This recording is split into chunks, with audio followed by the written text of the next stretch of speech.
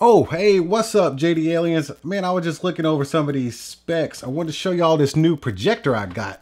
It's from iCODIS. It is the T400. This is like a mini portable, I don't want to call it a portable projector, but the fact that it's so small and quick to hook up, you can just portable this thing anywhere you want to go. Let's do it. All right, let me share some of these specs with you guys. So we got 3,800 lumens here, 3,000 to 1 contrast ratio. What else we got? Oh, native 720p. That's important. Plenty of ports, and it can go between a 35 and a 150-inch screen. So yeah, that's about it. What we really want to know is, how good does it look? So when I take a look at a projector, one of my main things is, yeah, it does need to look good, for real, like, cause it's a projector. But the next thing on my list is like, how loud is it? Because I don't want this projector sitting over my head and it's like super loud and I gotta turn the volume up and it's just an unpleasant experience. So we're gonna test all of that out here, but let's get into the box. Nothing fancy about the box, man. You ain't even got nothing on the box. It's just a black box with a picture of the iCODIS. Is it iCODIS? I think it's iCODIS. I have such a hard time pronouncing the names, man. Anyways, we're gonna call it the T400 from now on. Let's get into this thing, man. No need for Mr. Meat to show his face today because this box didn't have any tape on it or wrap. But we do have a bit of a new stuff smell. It's got that electronic smell to it. You know, like new stuff has different levels of smell. And this is definitely that electronic smell. You know, when you can smell the capacitors and stuff. Maybe it's just me. Maybe I just got a sensitive nose for new stuff. All right, we got our power plug here, which looks pretty standard. Then we have a supplied HDMI cable. Looks like it's about, I don't know, maybe about 3 feet, we'll see. And then we have a splitter. Man, yes, got to have these bad boys because not everybody's up to speed on the hookups these days. You got your video and you got your audio left and right, straight up into a 3.5mm jack. And then we have, last but not least, a remote control. What is all this mess? Okay, I don't know what that is. It's like some string or something. All right, so let's get into this. All right, pretty standard remote, ultralight. Okay. All right, looks like a menu here, a source button, a directional pad with OK in the middle, volume up and down, mute, play and pause, reverse or back, and a home button. And you are going to need some AAA batteries. So let's put that off to the side and let's get to the start of the show. Let's get in here. Come on, Mr. T400. Oh, wait, I got some instructions. Maybe we'll take those out because I don't know, I might need them. Every once in a while, product tends to troll me and I have to turn the camera off and go to the instructions. This thing is small. Golly, it is small. Wow. And it's nicely built. The construction is nice. The fit and finish is nice. It does not look cheap, doesn't feel cheap. I'm digging it so far. So far, iCODIS? Yeah, iCODIS. So far, they got 5 stars from me, man. But let's take a look around this thing. Let's take a little field trip around this projector. We have that D-pad right there with the OK button in the middle. Got the power button, reverse, and we got the menu, and maybe that source. I think that's probably the source right there. Then we got our focus ring and keystone ring. It is not electronic. Now this is a little different. On the direct back, like straight up in the back of this thing, we have the VGA right there.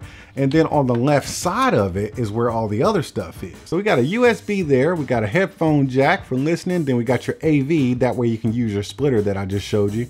2 HDMI ports and a second USB. I like the fact that they put them so far apart because sometimes you have these flash drives that are kind of thick and you don't want to button against each other if you got 2 of them plugged in at the same time. Good look. All right, let's go to the front. This looks like an IR blaster, a little company branding right there. You don't get a lens cap, is there? Nope, you don't get a lens cap. Let me see how this thing. All right, yeah, you got your focus right there. So you see the lens going in and out. That is an LED lamp in there, by the way. Then on the right side of the projector, I can see a port here where the fan probably pushes out that hot air. And then you got your power input there. On the bottom, what we got on the bottom? Got some little rubber feet and this little thing right here to kind of tilt it. So you just screw that out. And it's a 1/4 inch, it looks like. So maybe you could put this bad boy. This thing is really long. It's just coming and coming and coming. Anyways, let me see. Does it come all the way out? This thing will, wow, this is a lot. Okay, okay. Yeah, it looks like a 1/4 so you probably put this on a tripod if it'll hold up right there. Too bad it's not in the middle. But let me go ahead and put this back in there because I'm probably not gonna need it. As far as mounting this thing on the ceiling or anything like that, I'm not sure. I don't see. Can these come off? No, these don't come off. So as far as mounting it, it's so small, it's just made for portable use. So you might be able to mount it on a tabletop or some type of platformed tripod like I usually use when I do my videos like this. But as far as seeing what's on the exterior, oh, there's a speaker right there, and that looks like a radiator. Yeah, that's probably another radiator right there. But yeah, we got a speaker right there. Do we have another one? Okay, so we got one speaker. But now that we've taken our field trip around this thing, let me get it hooked up in the media room and we'll see how it looks on the big screen. Okay, before we continue with the rest of this video, I do have a few things to say about this thing that I found out during setup. First of all, the fan is really not that loud. I'm actually sitting, and the mic is here with me. I'm actually sitting, I don't know, 3 feet away from the projector. And yeah, I can hear the fan, but it's not annoyingly loud. Also, as far as the speaker, there is one speaker and it's not like true stereo sound, but the speaker sounds really good. It gets loud enough so you can hear it in a room. And as far as the bass, treble, and mid-range mix, it's really nicely done, although you can EQ it in the settings. So since we're talking about settings, let's go ahead and go into that menu real quick.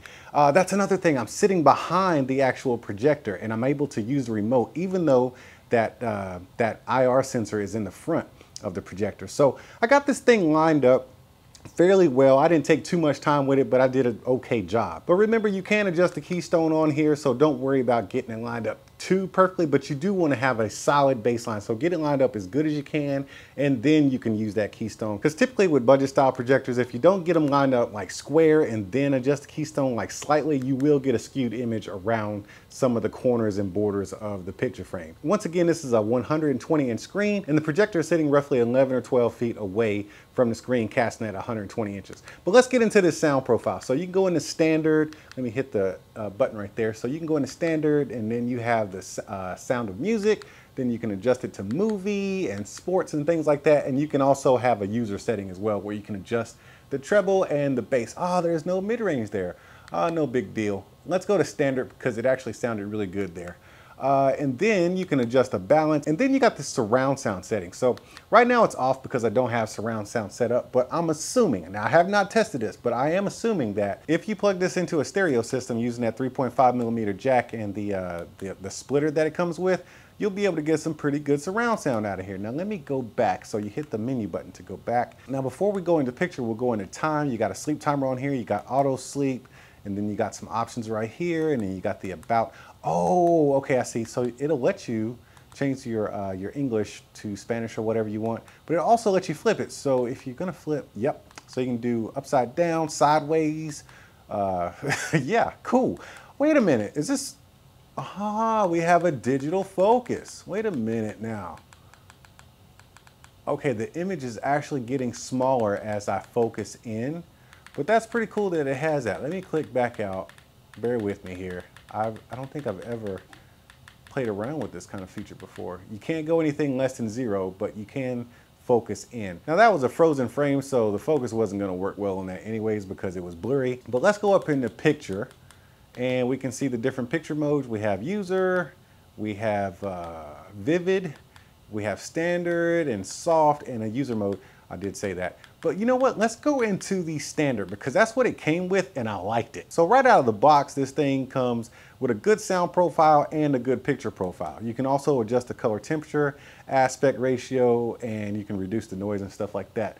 But I'm serious, like I have no problem with the projector. This is like, I'm impressed so far.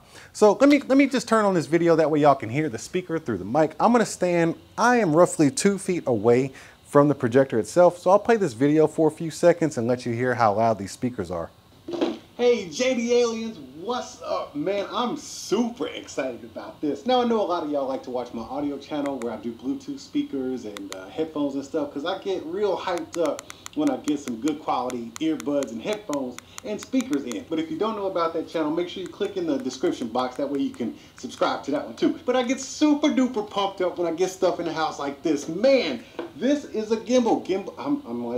I'm a camera gear freak. Like, Okay, I'm gonna go ahead and mute it for the time being. So when I started the video, the speakers were at about 59%. I took it all the way up to about 70 and they sounded great. I didn't have any complaints about it. You definitely have to manage your expectations with a budget style projector and something this small. But for what you're getting here, for the price, man, I cannot complain about that. Now let's talk about this picture quality. Look at that handsome fellow right there. He's so smooth and chocolatey, and that beard is to die for. No, I'm just kidding. But seriously, the image quality on this thing is fantastic. So when they say native 720, I'm not gonna dispute it, man, because the picture quality on this bad boy is really nice. Everything is nice and clean and clear. You don't see any graininess. And I'm looking around the corners. If you look at the corners of the picture, you don't see blurry spots, and that's two parts. One, it's a good projector. That's how you know you got a good projector with a decent lens on it. But also, you have to line this thing up first. Like, you have to line it up really good, and then you can start adjusting the keystone. If you don't do that, you're gonna have some skewed edges. But right now, we got it lined up good, and then we got a decent lens in here, and it's nice and bright. Now, you do have to dim the room quite a bit. This room is not pitch black. I do have some light casting in here, so like some ambient light. But as far as the brightness of the projector, you're getting a great deal here because the room is not completely dark, and I'm getting a great, very, very, very watchable image. This is good. And for the price, I am not gonna complain at all. This is a great projector. I'm actually really impressed. Now let's check out some colors. Let me take it to another YouTube video so we can check out how it reproduces colors and stuff like that, because I know you're sick of looking at my face. So this is an HDR video I found on YouTube, and wow. It's looking really good, man. This picture is crisp. I am really impressed with this projector. I was not expecting it to be this good. The image right here is bright enough to watch when you got the room nice and dim, and the color reproduction is good. I'm not gonna lie, man, this is probably some of the best money you can spend on a projector like this as far as like in the budget range. Wow. Okay, I really don't like snakes at all. let me stop this. I can't stand snakes. Let's get out of here, man. Let's go back into JDL headquarters. Oh man, those snakes. Dude, I cannot stand snakes. They give me the heebie-jeebies. Anyways, the picture was good, man. Did you see that? Okay, now I was really taken by surprise because I reviewed a lot of projectors and they all pretty much look good, but this one was exceptional, especially for them to be boasting 720p native. It really looked like it. It was a nice, crisp, clean image. The fan wasn't loud, the speaker was good, color reproduction was good, and yeah, it's also pretty portable. Hey, I ain't trying to tell you how to run your life, but if you're looking for a budget projector, this one might be it. Like, I don't have it with me, it's still out there in the media room, but yeah, that one might be it. But enough about that awesome projector. Look, let's talk about my social media. You seem like a pretty cool person, and I think I'd like to hang out with you after this video. So go ahead and click on those links down there, particularly the Instagram one. Follow me on Instagram so we can hang out once this video goes off. And if you've had a good time so far, throw those emoji hands up in the comments section, and I'll see y'all at the next one. Hey, where you going? No. Sit back down. We gotta talk about this. You didn't have a good time? All right then, hit the subscribe button. There you go, reach down there. There you go. And then hit the bell because you need to know when I'm opening up more new stuff. You gotta come right back here and check this stuff out. Now, don't you feel like a better human being? All right, I knew you would. All right, man, I'll see you soon. Are you not entertained? Are you not entertained? Is this not why you are here?